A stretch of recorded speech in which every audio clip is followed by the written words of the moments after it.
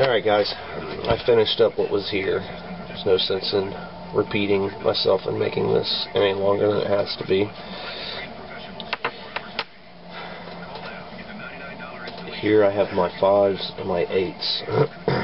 Now, I could put them in the jig, the tightening jig, and put solder flux on each one individually. But to me that seems like such a waste of time. So I put flux in the pile and make sure they all get it. This, I believe, is a drill bit gauge or a wire gauge, so you can put the wire in and see what the size is. I've taken the sizing off. There's usually a strip of paper here that has the different sizes for the different holes.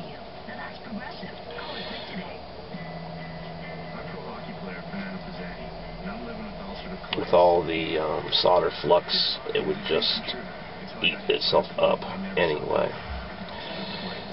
I have certain holes marked on here. Well, I know where they are.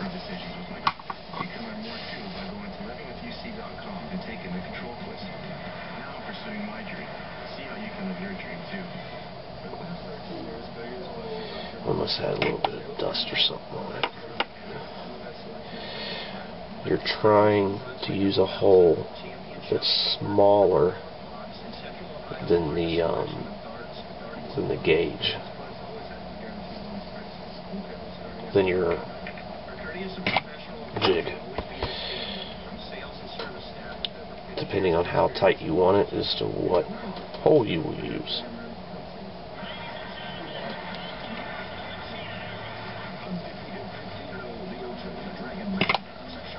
Now, you don't want the solder all the way down, because you need room on there for it to actually go in the skin. If you got solder flux all the way down, you're not going to have a good needle. Now, it drops down in. There's that much room. So I take it down to almost to the metal, because that will give it enough room to be in the skin.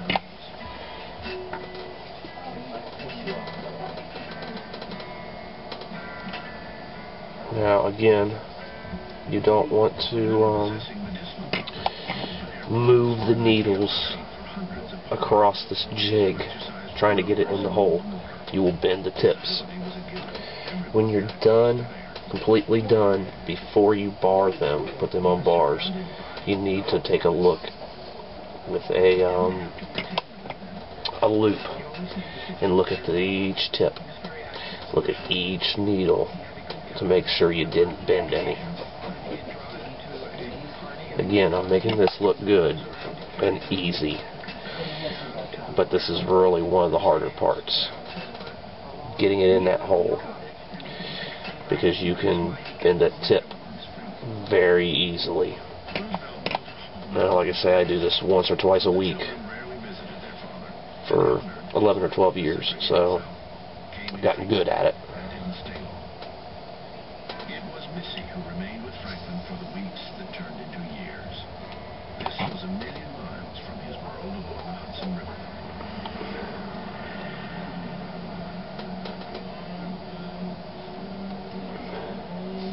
He would often drive away from Warm Springs and travel the byways of Georgia and encounter an America he had never known before. The rural white underclass fighting for survival. Black tenant farmers beaten down by generations of bigotry and oppression. Now, of course, when I go to do the 8s, I'm going to be using a bigger hole than I use on the 5s. Now, see, if you're going through an apprenticeship, you'd be told what holes to use.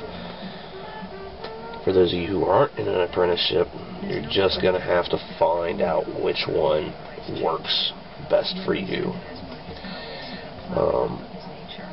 You don't want it too tight, but you don't want it too loose. You need to find a happy medium, and that's going to take a little bit of trial and error for you. So I use a 5 needle as an outline. A lot of... Ow, motherfucker. A lot of guys will use a 3. I tighten my 5s down to the size of a 3. He told his doctors at Warm Springs, I'll walk without crutches. I'll walk into a room without scaring everybody half to death. I'll stand easily enough in front of people so that they'll forget I'm a cripple. It was a significant effort.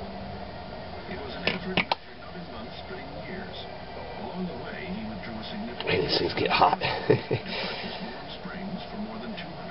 haven't burnt myself in a while. Eleanor feared he was building a life in Georgia that excluded her and their 5 children. But he was insistent and quickly turned the facility into one of the nation's foremost centers for rehabilitation. He stayed for months at a time, acting as the Institute's unofficial physiotherapist.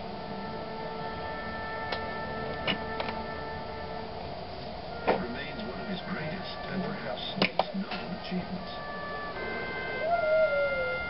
Man, I burnt myself good. Appreciated by those like Hugh Gallagher, who, after getting polio at 17, went to the Institute for Rehabilitation. Everybody laughed at Warm Springs. We were not sick. We were not patients. We were people who were learning how to use the muscles we had.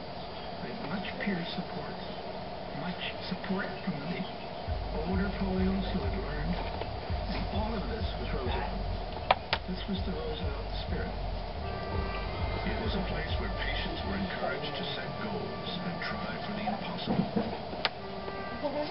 He developed what I guess you would call the illusion of walking at Warm Springs very deliberately over months and months of hard work in the Georgia sun, in which he walked from his shoulders, heaved one side of the body forward and then the other side, while resting one hand on the cane and gripping the arm of the strongest person he could find on the other, and throwing his head around and laughing and smiling and winking and shouting greetings to people as if he were having the most wonderful time in the world. He was not having the most wonderful time in the world. It was terribly difficult, terribly hard work, and constantly haunted by the fear that one of those braces would snap or the person on his arm would trip, and he would be exposed to the public. I want to send to the people of the state of New York. The illusion of mobility allowed Roosevelt to avoid awkward questions about his health, but it was his progressive message that carried him into the New York governorship in 1928, and then 4 years later into a race for the presidency of the United States.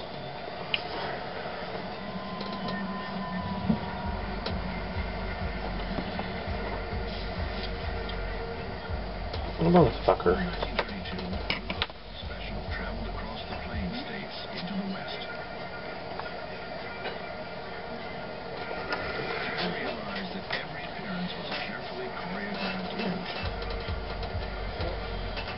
Speeches in little towns, and at every town he had to put on his braces, and to do that you have to take off your pants, put on the braces, put his pants back on, stand him up, and leaning on the door, he would step out on the platform and speak to the crowd.